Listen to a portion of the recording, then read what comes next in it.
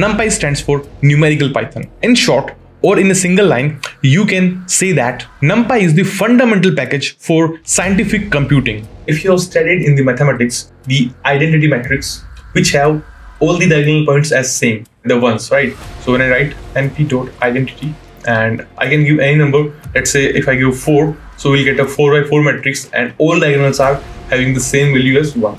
So now what will happen? It will print out a value and all these values will be true and false, right? True, false. So if any element is equal to 100, it will be true. Otherwise, rest will be false. So it will be false, it will be false, it will be false. Again, like all the values will be false. So let's come back to the today's topic, that is Numpy. So before that, we have covered the basics of Python programming, right? Which includes Python operators, conditional statements, loops, then Python strings. And also in the data types, we have covered list, tuples, dictionaries, sets. And then we have covered the Python functions in detail. Then it was the object-oriented programming. And I know that it was comprehensively covered. We have covered each and every topic of object-oriented programming. Then we covered the advanced Python, which includes file handling, exception handling, decorators, namespaces. And now we'll start with few of the important libraries, which includes NumPy, Pandas, and few of the data visualization libraries. Let me know if you're ready for the adventure, and let's get started without a further ado.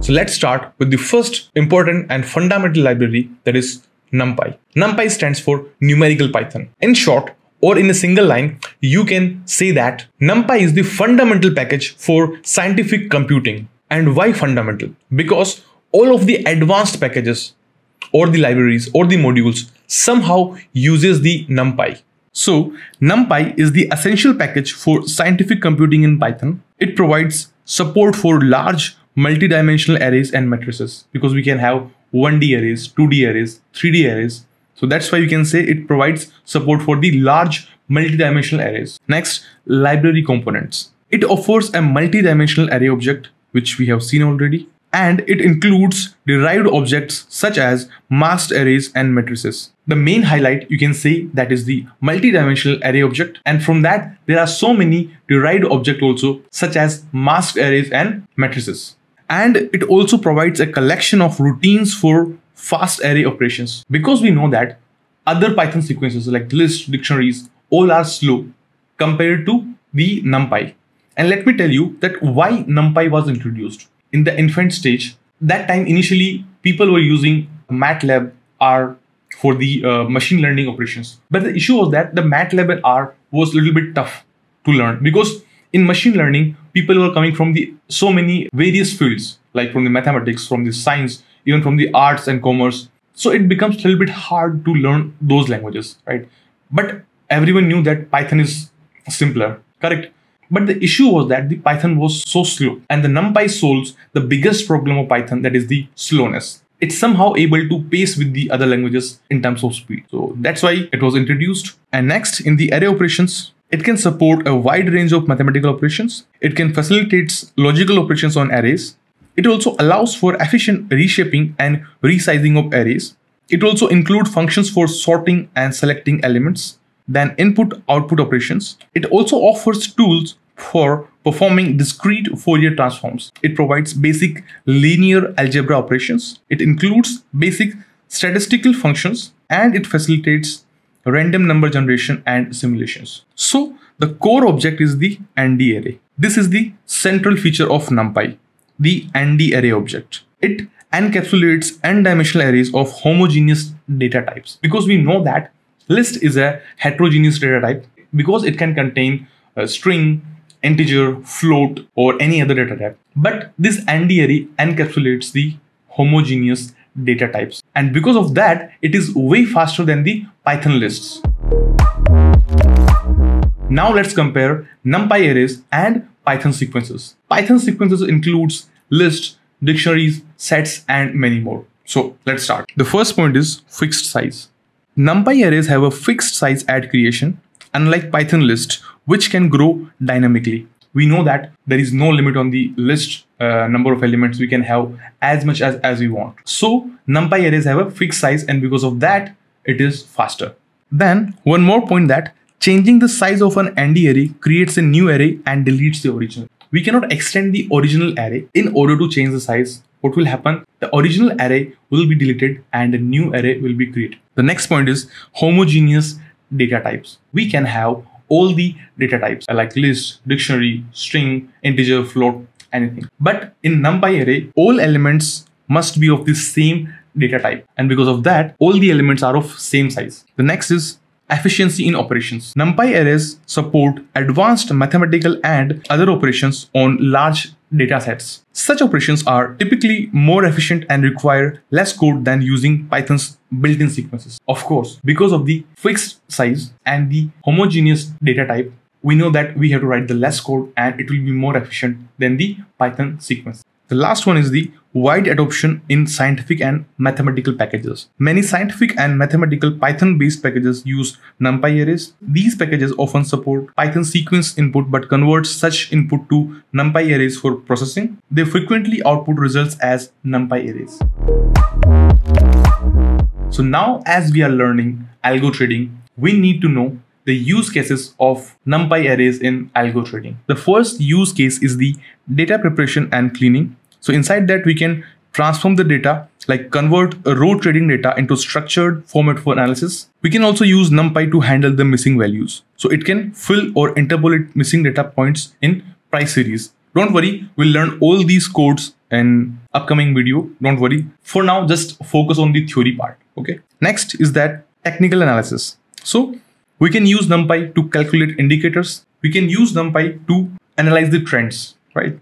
The next use case is the portfolio management. So inside that, we can use in the risk management. So it can calculate the covariance matrices and perform risk analysis. And we can also use in the optimization, correct? Next use case is the statistical analysis. So inside that, we can use NumPy for the simulating price paths. It can generate synthetic price data for backtesting, and it can also use in the hypothesis testing. So it can perform statistical tests to validate trading strategies. Don't worry, we'll learn all the code and you will be pro in that. Don't worry. Just now focus on theory. That's it. The last use case is the performance measurement. So we can use NumPy to calculate this Sharpe ratio calculation and also the drawdown analysis. We'll be always using the NumPy, but these are some specific use cases. Okay, so now without further ado, let's dive into the coding part of this NumPy and see the extraordinary usefulness of the NumPy in algo trading. Let's get started and learn how to create NumPy arrays. So first thing first, you need to import the library. So you need to write import NumPy. That's it. But if you want to avoid writing NumPy again and again, you can just write as NP, or you can write whatever you want. But NP is a general convention, so everyone uses NP only, right? So import NumPy as NP. Then what you can do, you can write NP dot array, and inside that you can pass a list. It's that simple.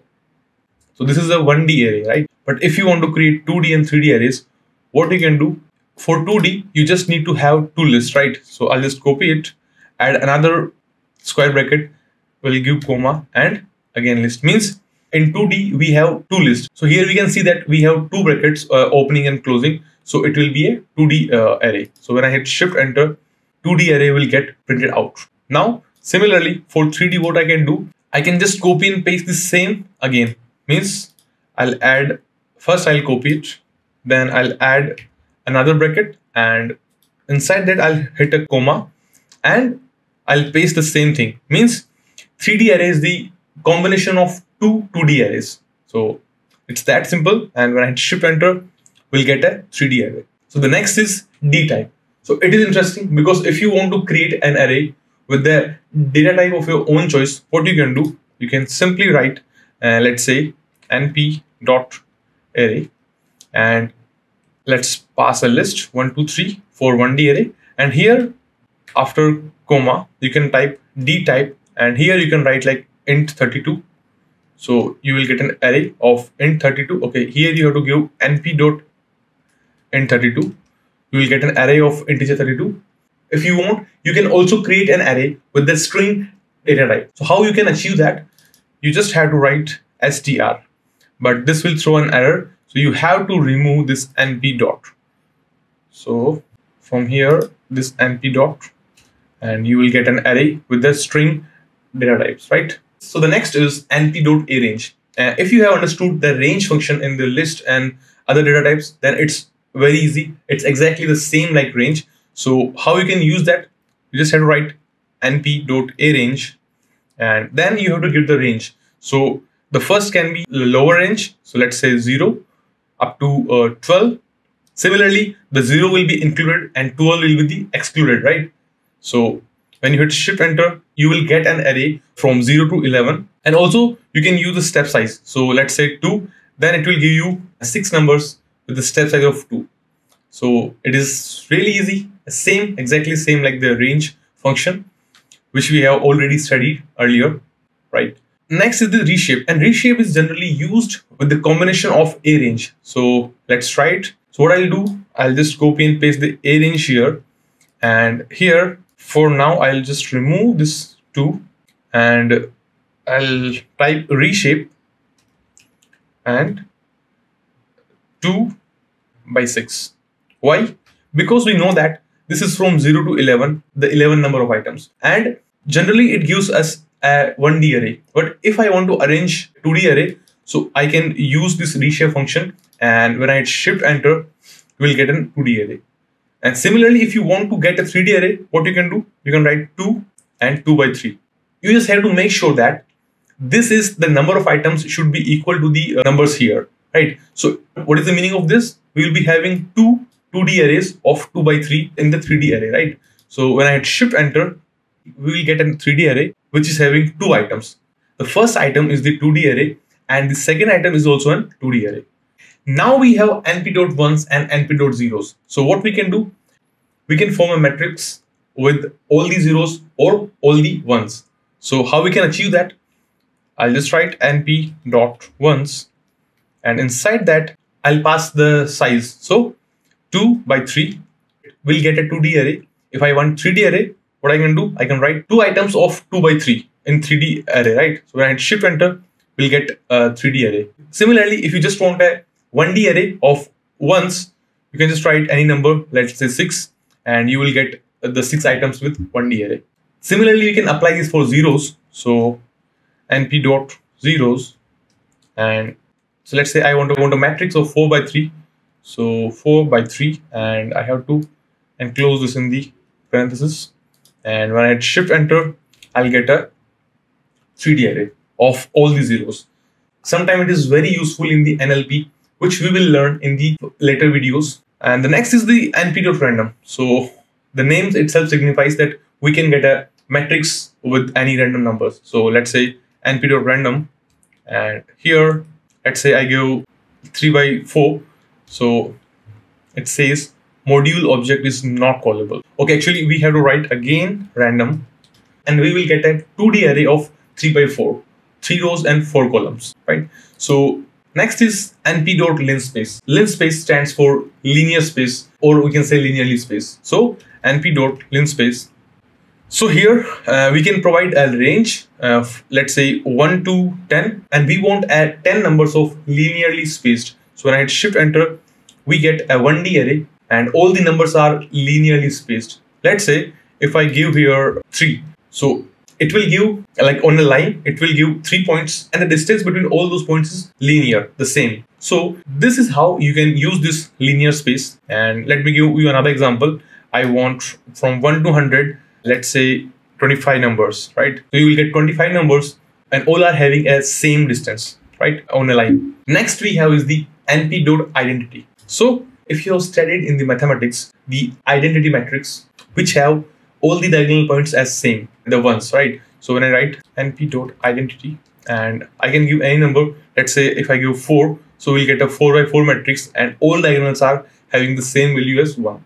Hope it is all clear so far, because these all are very easy. Let's quickly revise this, that we have studied the theory first. Then we have learned how to create arrays, 1D, 2D and 3D arrays. Then we have learned that how we can change the data type of any array. And with the help of D type, we can optimize our array. Because sometimes when you have a very large file, like let's say 10 GB, and if you are optimizing that, if you are converting the integer 64 to integer 32, and then definitely the size of that file will be reduced to half. Because sometimes, let's say, if you are storing the age of any person, right? So age we can just store with the int 32. No need to store with the float. If we convert from float to integer 32, then the size will be reduced to almost half. So that's how you can optimize your files, your code, and that's how your code becomes more efficient, more faster, right? Then we have learned the np.arrange with reshape, and the ones and zeros, sometimes these are used in the initialization. So we have learned 3 ways to initialize any array: the ones, the zeros, and the random. Right. Then we have learned about the linear space. Then we can have the equidistance points on any range. Then in the last, we have learned the np.identity. Right. So far, I think everything should be crystal clear. And if you have any doubt, please let me know in the comments. Now let's quickly move to the array attributes. We have learned in the classes that a class contains 2 things. One is methods and another is attributes, right? So we have the array attributes, the ndim, shape, size, item size, and D type. We have actually more attributes, but for now, these are the most important. And along the way, if you require anything else, we'll learn that, right? So let's say we create 3 arrays here. A1 is equals to np.array. Let's pass a list here, 1, 2, 3. And similarly, I'll just copy and paste this. And I'll make it A2, and this can be a 2D array. So I'll add another bracket. I'll give comma here, and it is a 2D array. And let's create a 3D array similarly. So I'll make it A3, and I'll copy this 2D array because we know that a 3D array is the combination of 2D array. So I'll give another bracket, and with the help of a comma, I'll paste a 2D array, right? We can check with A1, yeah, it's 1D array, A2, 2D, and A3 is 3D, right? Now let's check the ndim. So ndim is the end dimensions. It tells us the dimensions of any array. So when we check the dimension of A1, it gives us 1 because it is 1D array, of course. And when we check of A2, it is 2D. And for A3, it is 3D. Now we have the shape. So it tells us the shape of any array. So let's check for the A1. So for A1, it is 3 because we know that it is a 1D array and it has 3 elements, right? Similarly, for the A2, it is 2 by 3, right? 2 rows and 3 columns. And similarly for A3, it is like 2D arrays of 2 by 3. Right? In 3D, what happens? It will tell us that it has 2 items and each have the shape of 2 by 3, 2 rows and 3 columns, right? The next we have is size. So when we check the size of A1, it is 3 because it has 3 elements, correct? And I'm sure that you have guessed about A2 and A3 also the size. So A2 have size of 6 because it has the 6 elements, 1, 2, 3, 1, 2, 3, which is 6. Similarly for A3, what it will be? Yes, you guessed it right. It will be 12. And now the next is item size. So it tells us the size of every item, right? So let's check for A1. So A1 item size. We know that in A1 we have, like by default, we have float here, right? So it is 8. In A1, if I want to change this, I can change with the help of D type. And let's say I make it np int 32.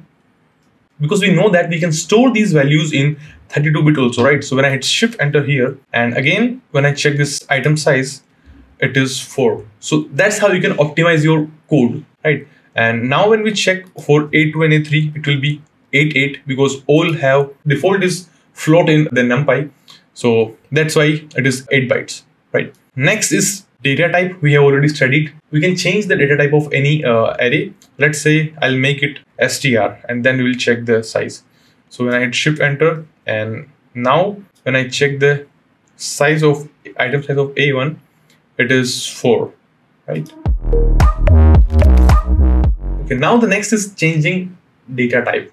So let's say I have this A3 and I want to change the data type. So what I can do, I can type AS type, and here I can give anything. Let's say if I change to np.int64, I can do that. You have two ways. One is to assign the data type while creating the array. Another is to change with the help of AS type. These are very simple and very easy operations. You can just practice. I'll give some multiple choice questions and the task for you to practice. So please make sure that you are practicing those, and it will really help you.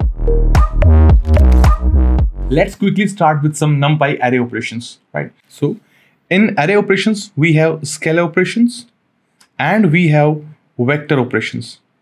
Correct? In scalar, like we have this array of open, high, low, close prices, and when we multiply this with like 2, so what will happen? This array will become like this, like all the elements will be multiplied by 2 and it will become like 200, then 202.1, like this in scalar. And in vector, what happens? Vector means both the values are an array. So because this is also a vector, correct? And this is also a vector. So these both arrays will be multiplied, and this value and this element will be multiplied by this element, and you can say that same position elements will be multiplied. So scalar means just 2 and vector means this whole array, right? So these are the arithmetic operations. Don't worry, we'll just take some examples also. For now, just focus on the concepts, okay? Then we have the relational operations, right? So in relational, what happens? In Python, if there is any element which is non-empty, right? It can be anything, 1, 2, 3, 4. It is always true. And if the element is empty, it is false, right? So if we apply a relational operation on this, what will happen? Let's say OHLC. So the variable name is OHLC data day 1. So what I'll say, if I say OHLC data day 1 is equal to 100. So now what will happen? It will print out a value, and all these values will be true and false, right? True, false. So if any element is equal to 100, it will be true. Otherwise, rest will be false. So it will be false, it will be false, it will be false. Again, like all the values will be false, except this first value. So that is the relational operation in Python. Then we have some functions like minimum, maximum, sum, product, and so on. So what happens? If we apply these operations on 1D array, it is straightforward, simple, right? Let's say we have an array 1, 2, 3, and if I apply minimum on this, so let's say it is equals to 1. If I write like minimum of a, what it will be? It will be 1, right? Similarly, if we have a 2-dimensional array, let's say if we have this one, so when we apply minimum on this, what will happen? We'll get the smallest value, so which can be, let's say 100, this one. So we'll get this output. Same goes for the maximum, and for whatever the value we provide, it will be multiplied by that, right? Next, we have a very interesting part, which is indexing and slicing, and which we have already learned previously many times. It is exactly the same, but now we have 1D, 2D, and 3D arrays. So it is slightly different, but not difficult. Just you have to focus and we are good to go. Okay, so let's say we have these two arrays. Okay, let me remove this, and first we learn indexing. So before that, what I will do for 1D, it's very simple. Let's say if I have a is equals to 1, 2, and 3, 4. And if I want any value like, let's say 2, what I can do? I can just write a1 and it will print out 2. Now we have this 2D array. We have these two 2D arrays, correct? And let's say if I want to find this value, so what will be the index of that? For that, what you can do, you can just write like, I will not write this whole, I'll just write OHLC, and inside that, see, first we have to write the row number. So it is 0, 1, and 2. So it will be 1. And now we have this column 0, 1, 2, 3. So it is in the first column. So if we write 1 and 1, we will get this value. Simple, right? And now you pause the video and let me know the index of this value. Let me write it. It will be, you can say OHLC. Then we know that this is the second row. So it will be 2. Then the column will be 0, 1, 2, 3. So it will be 3. So this is the index of this value, correct?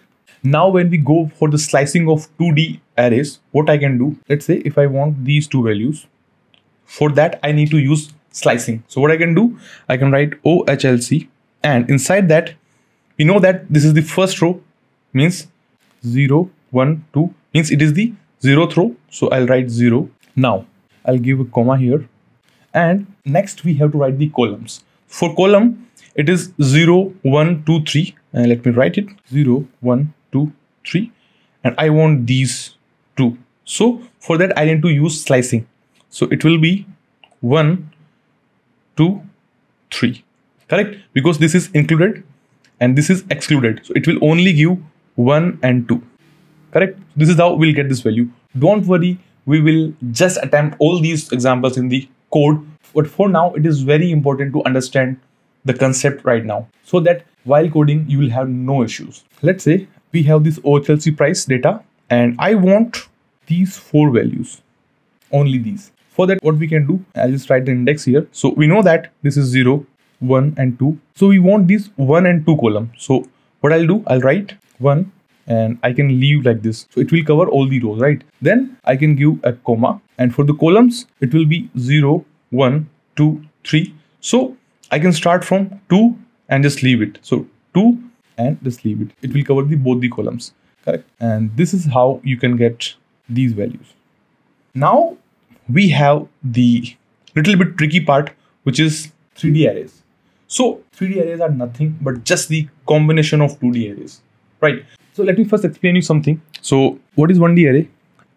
1D array is like this: 1, 2, 3, and 4, correct? 2D array is the combination of 1D array. So how we can make a 2D array? I can just write like 1, 2, 3, 4. And when we have two 1D arrays, it becomes a 2D array. Hope you are getting my point, what I'm trying to say, correct? So this is a 2D array. Similarly, what is a 3D array?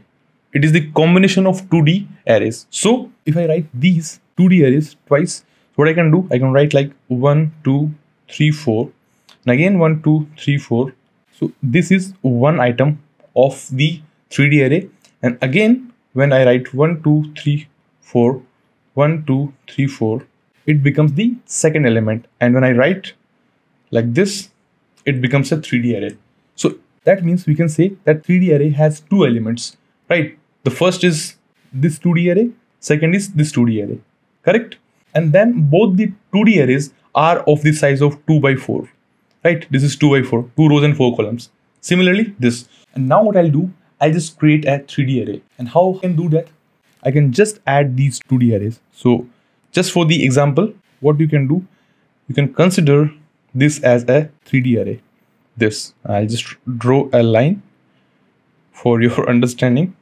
Okay, let me draw it clear so you will not retaliate. Okay, let's say this is my beautiful line and a 3D array, correct? Just consider it. And actually it is, because we have two elements. I'll give a comma here. Now, how can I represent this array? So I can write like this 3D array has two 2D elements, correct? The first is this one, second is this one. Or if you write index wise, you can write like this is 0 and this is 1, right? Then both the elements have 3 rows and 4 columns. That's a basic idea. Now, for the indexing of 3D arrays, how we can index these? So if I just write like, if I take this, like the name of this variable is OHLC, and if I write like OHLC and 0, then what will happen? This whole 2D array will be printed out, correct? But if I want this value, then what I'll write? I'll write like OHLC 0, and we know that this is the 0 row, 1 and 2, and this one is at the first row. Again, the column number will be 0, 1, 2, so it is at the second column. So this is how you can access this element. So this is how we can use the indexing. Again, let's take another example. I would like to access this element. So what I can do, we know that this is the second element of the array. So I'll write 1, this one, right? 1. Then this is the third row, 0, 1, 2. So I'll write 2. And again, this is the last column. So 0, 1, 2, 3. I can write 3. And we will get this value. We will see all these examples in the code. Don't worry about that, right? The last thing is the slicing. Why I'm showing you here? Because it becomes really crucial, a visual picture in your mind. So if you have the mental picture, it becomes so easy to solve all these examples, right? The last thing is the slicing of 3D arrays. So let me just remove all these. Let's say I want this value. How we can get that? So as we considered this a whole 3D array, because this is the combination of two 2D arrays, right? 2D and 2D, correct? And the index of these is, this is 0 and 1. As we want this one, so what I'll do, I'll write OHLC, and inside that we know that this is the first element, first, right? Then we know that we need all 3 rows. So 0, 1, 2. So I can just write like this, as we have learned in the Python previously. Right? So it will print out all the columns, all the rows. Then I know that in column I need only these 2 columns. So 0, 1, 2, 3. So I can write like from 1 to 2. So for that I need to write 1 to 3, because this is including and this is excluding. So it will just print out 1 and 2. And this is how you can get this with the help of slicing. This is really simple but very tricky. So make sure you are learning this properly, and then slicing becomes very easy concept for you. Now, one more thing I would like to show you in this notepad, that one concept, stacking and splitting. Then we'll move to the code, right? So when we talk about stacking, let's say we have these 2 2D arrays, right? These are 2 2D arrays. And when we talk about stacking, stacking means to keep one thing over the other. So when I want to stack these 2 arrays, so for the horizontal, what will happen? I can just stack like this. So it is the horizontal stacking. Similarly, for the vertical stacking, you can stack like this. I wanted to show you a visual. That's why I'm doing this much effort. This is the vertical stacking. So like when we do the vertical stacking, what will happen? Earlier we had the array of 3 by 4 and this also 3 by 4. So when we do the vertical stacking, what will happen? We get an array of 6 by 4. And when we perform the horizontal stacking, what will happen? As these both are 3 by 4, so it will become 3 by 8 after the H stack, which is horizontal stacking. And the same concept is for the splitting. Splitting, what happens? When we have a big array and we want to split that. So splitting can also happen in horizontally and vertically, same like stacking. So that was the visual representation. And now let's move to the code examples, right? Okay, let's start the examples. So we have 2 2D arrays of the OHLC prices, and let's try to find out the max, min, and sum and prod. So what I'll do, first we have to import. So import numpy as np. Then what I can do, I can write like np dot max, right? And we can write the variable name. So it is OHLC data day 1, and when I shift enter, it will give me the maximum value, which is 103.0. Correct. Same goes for the minimum. This is 99.5. And when we apply the sum, so np.sum, which gives me the sum of all the values, right? And product means it will multiply all the values. So it is the 1.16 e to the power 24. Okay, let me show you these operation also, the scalar and vector. So what we can do, we can go here and I can write OHLC data day 1 multiplied by 2. So 2 is scalar. So when I write like shift enter, it multiplied all the values with 2, right? Similarly, if I check the relational, so for that what I can do, I can write is equal to, and let's say we have any value, let's say 100. So if I write 100.0, so it will just give true for the one value, because we know 100 is the first value rest all values are not 100, so it will give the false value for that. Correct. Similarly, for the vector operations, instead of 2, we can have another vector. So let's say OHLC data day 1 multiplied by OHLC data day 2. So when you perform that, it will multiply all the values like from 100 to 200, then again 101.5 to 201.5. So it's like that. It's very easy. It's not difficult actually, the operations. Now we have the mean, median, standard deviation, and variance. So don't worry, we'll learn all these concepts in the statistics part of the future videos, right? So it's very easy. You can just write like np dot mean and OHLC, and it will give you the mean of that. Similarly, if you want to find the median for standard deviation, you will get that also, and for variance, just var.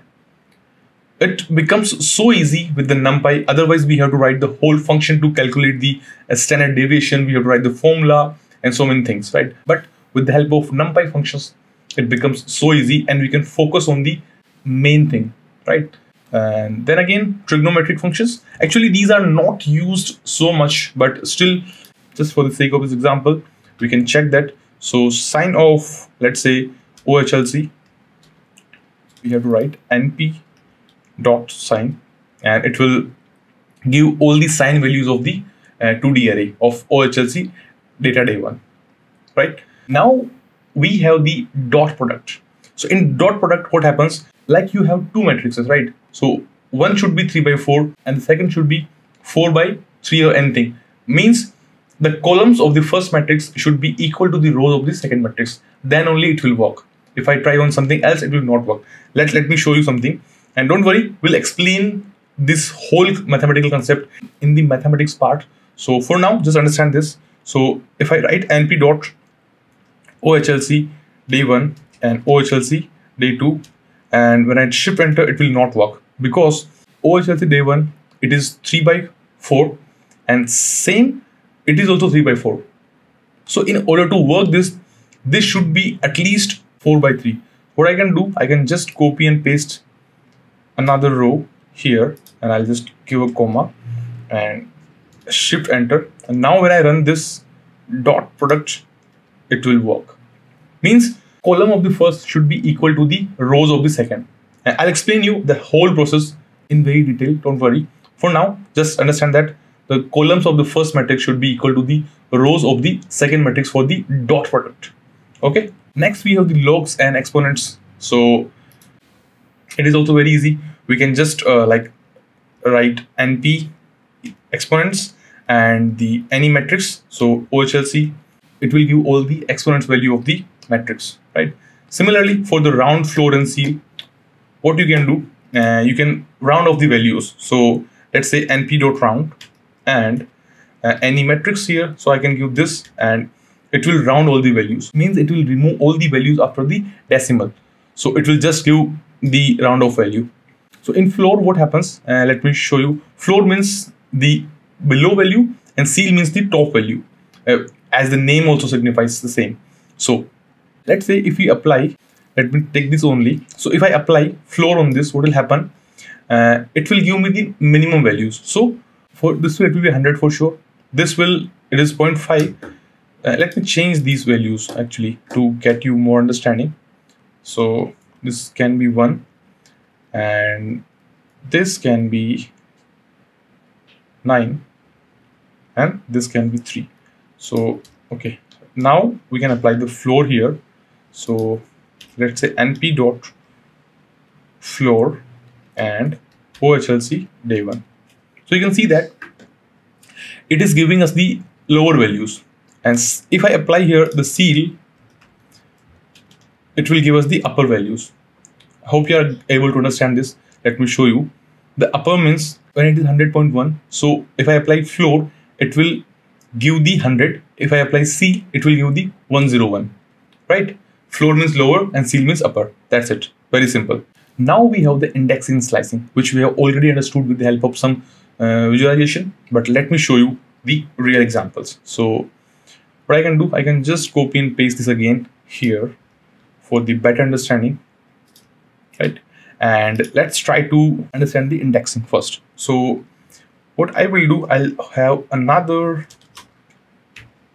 1D array first. So to build the momentum, if I want the value of A5, so I can just write A5 and it will give me the whole value.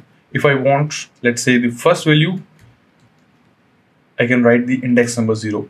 That's very straightforward. If I want like just 2, 3, 4, how can I write? I can write the slicing. So the slicing of 1D arrays. So 2 is at 1 and 4 is at the 0, 1, 2, 3, 4. So I can write 4 and it will give me 2, 3, 4. Like that's very easy. So we have done the indexing and slicing for the 1D arrays. Now let's move to the 2D arrays. So I'll hit Shift Enter and I'll use this now. Okay. So now if I just write like this, it will print out the whole array. But let's say only the first row, right? So for that, what you can write like, if you write 0, means this will be, right? And we want all the columns then, right? So for that, you need to write like this. And when you hit Shift Enter, you get the first row. Hope it's very clear, right? It's not difficult. And let's say if I want this last column, the whole column, for that what you can do, you can write the last column means I want all the rows. So I can write like just a column and the last column will be 0, 1, 2, 3. So I'll just write 3 and it will print out the last column 101, 101.8 and 102.5. Now let's make it more interesting. I want these 4 values 102.9, 100.5, 103.0 and 101.0. So for that, what I can do, first we will check the rows. So 0 not needed. I only need the 1 and 2. So I will write like 1 and rest it will cover the last also. So 1 and 2 the rows. Then I need only these 2 columns. So I'll ignore the first 0 and the last 3. I just want these 2. So for that I can write 1 colon 3, 1 colon 3, and now when I hit Shift Enter, it will give me all these 4 values. Hope it's very clear, right? I'll also post some multiple choice questions and task questions. So please make sure to practice all those questions. It will really help you a lot. Okay, now let's move to the 3D arrays. And for that, we will see the indexing and slicing of the 3D arrays. Now let's first create the 3D array. So for that, what I can do, I can just write np.arange and I can give from 0 to 24. And again, I can reshape into a 3D array. So let's say 2, 3 and 4, and it should print out a 3D array. Yeah. So now we know that this is the first element of the 3D array and this is the second element of the 3D array. If I want to print out the element, what I can do, I can write, okay, let me assign it to any variable. Let's say, now let me print this. So 3D array and 0. It will give the first element. If I write the 1, it will give me the second element, right?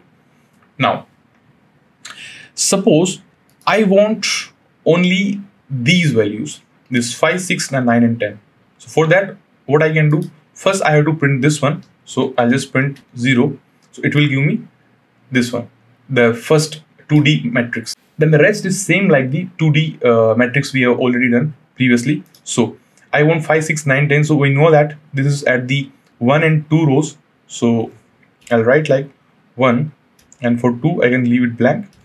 Again, I need these columns. So 0, 1, 2, 3. So 1 and 2. So for that I need to write 1 column 3 and it should print out the 5, 6, 9, 10. Correct? Let's take another example. I want this time these 14, 15, 18, 19, 22, 23. Just pause the video and you let me know the answer of this, that how we can print these last 6 values 14, 15, 18, 19, 22 and 23.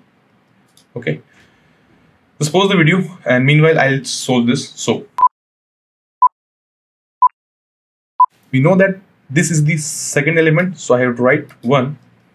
Then I need all the 3 rows. So for that I can just leave a column Then I just need the last two columns, right? So 0, 1 and 2.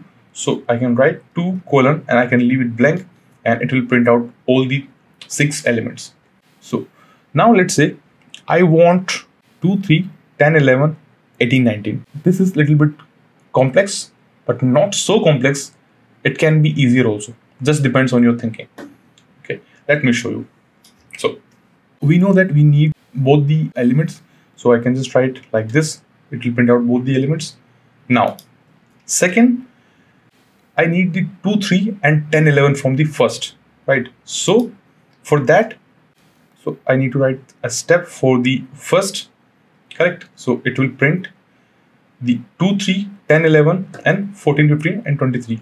I just need 2, 3, 10, 11 and 18, 19. So row also, I just need to print the last ones. 0, 1, from 2 I can print. So it will print 2, 3, 10, 11. For the second element, it will be the 14, 15 and 23 and 23. Actually, we were doing the step. So for step, it is correct actually, right? And if you want the second element, 18 and 19, it becomes a little bit complex. Now let's make it a little bit tricky. It's easy, but tricky. So just pause the video and think that how we can get those values. So I want to print only 2, 3, 10, 11, 14, 15 and 22, 23. Just think, it's very easy, very simple. So now we know that we need both the elements. So for that, I'll just write a colon. It will print both the elements.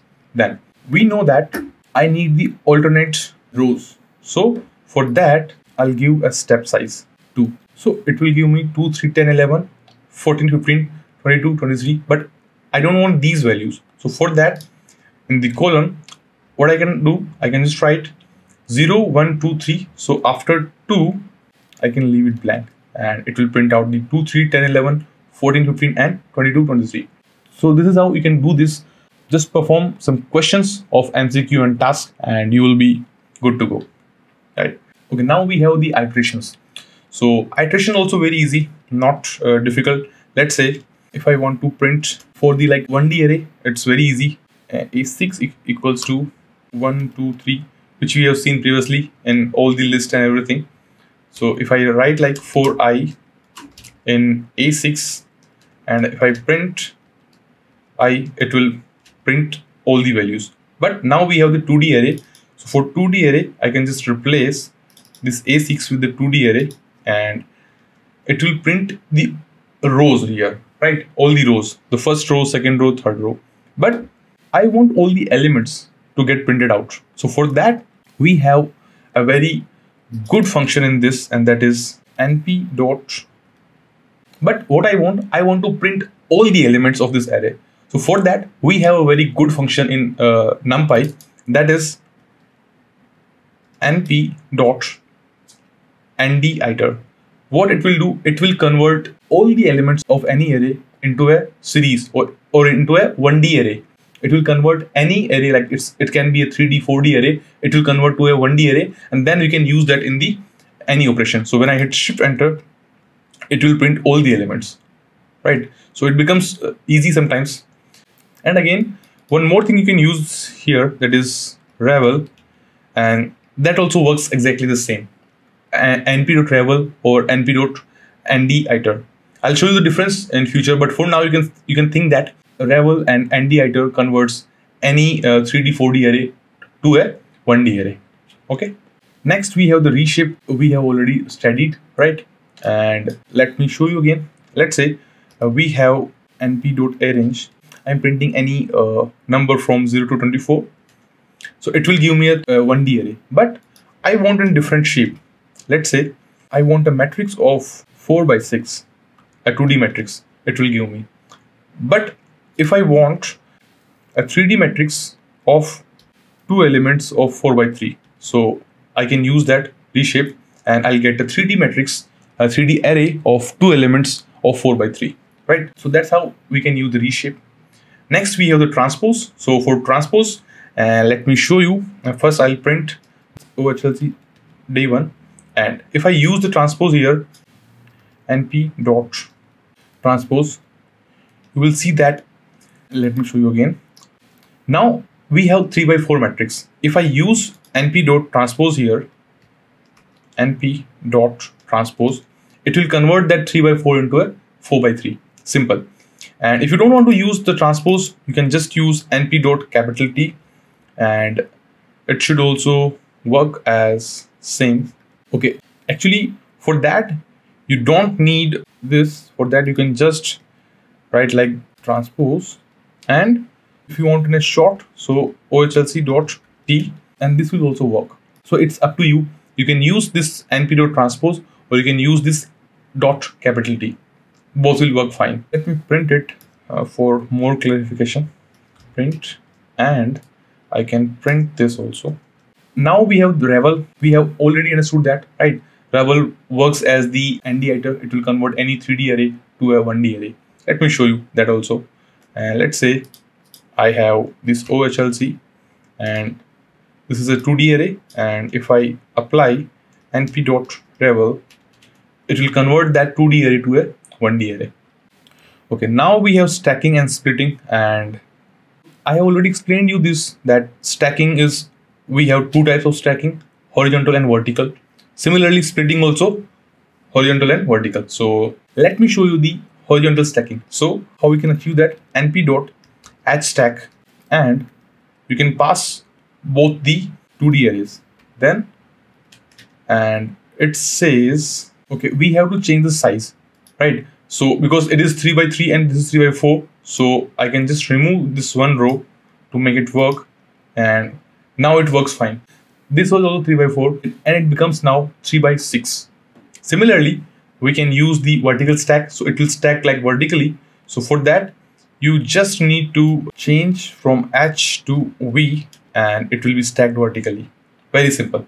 Now let's do one more thing, that I'll make it, I'll just copy and make another variable here, and let's say A7, correct? And when I print A7, it is like 3 by 8 array, I guess.